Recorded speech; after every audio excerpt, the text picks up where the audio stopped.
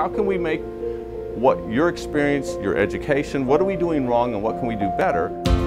Our son, who is 30 now, was in kindergarten, and my wife came home one day and said, hey, we're going to run the auction at the school. They'd never had one. And so that's kind of how I got involved in the workings of schools.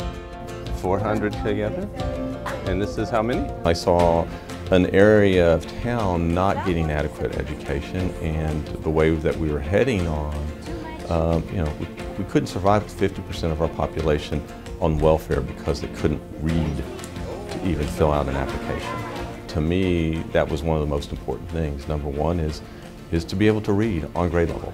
And number two is to be able to understand English so that you could pass tests that are only in English starting in middle school.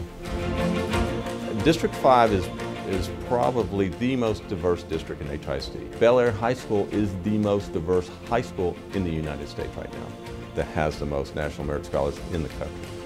The best day of a life being the trustee is graduation, where you can actually see kids who went through the system. To me, that's what it's all about, is the end product. Okay. If I could find out if maybe you could watch the surgery, would you like to do that? Yeah, that would be great.